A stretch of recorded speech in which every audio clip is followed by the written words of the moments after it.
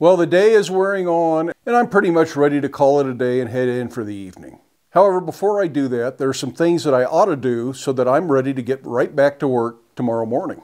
Now, we have previously looked at properly shutting down the shop for the evening,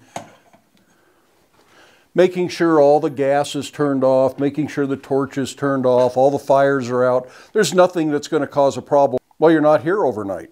But we haven't really talked about what to do to get ready for tomorrow. And why worry about that tonight? Why is that important as you leave the shop for today to be ready for the next day? I have found that a good day in the shop, being really productive, really efficient, starts the day before. It's the few things you do today that are going to make a difference tomorrow.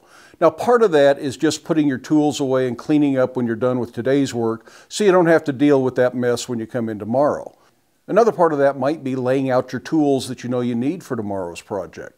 Now, for me, tomorrow is going to be a miserable day. I'm not even sure if I'm going to make it up to the shop. The high temperature for tomorrow is going to be 20 degrees, and that should occur sometime in the wee hours of the morning before the sun comes up, and it's going to get colder and colder after that for the next 24 hours, and it will be below zero sometime tomorrow night.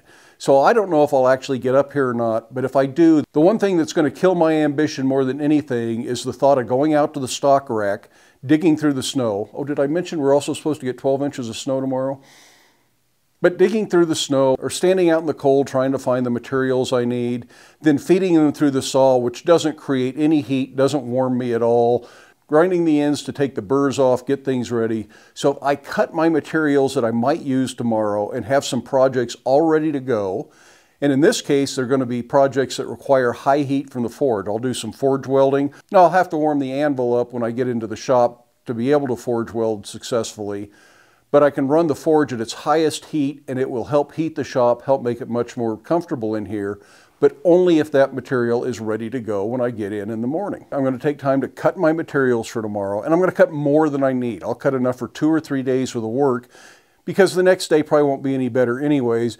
And I'm not going to want to spend any time tomorrow out here in the colder part of the shop. So my best way of guaranteeing success tomorrow is to be ready to come in, light the forge, and go to work. So that really is just a matter of cutting materials, taking the burrs off the end, or doing any other grinding I need to do so that everything is stacked up by the forge where I can get right to work in the morning.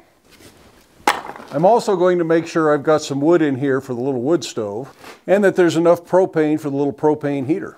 Any little thing you can do to make it quicker and easier to get right to work when you come into the shop in the morning really sets the tone for how your day is going to go. It makes the day go so much smoother and so much more efficient. If you come into the shop and you have to roam around trying to figure out, well, what am I going to work on today? Do I need to cut the materials? Where are those materials? Oh, it's cold out there. Oh, I don't.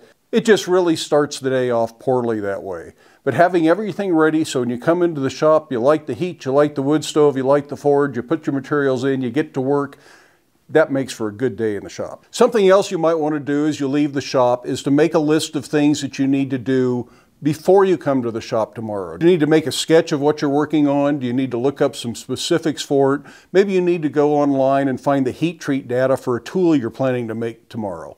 All of those things help make your next day in the shop go a lot better. In the long run, it just comes down to being prepared for the day before the day starts. And in doing so, you will find that your time in the shop goes much better, it's much more enjoyable, it's much more focused, and you're not just milling about the shop trying to figure out, why did I come here? Anyways, that's about all I've really got. I've got a few more pieces to cut out there on the saw, a little bit more firewood to bring in. Then I am going to call it a day and head on in. I hope you had time today to get out to your shop and make something. I hope you did it safe. Hope you were able to wear your safety glasses.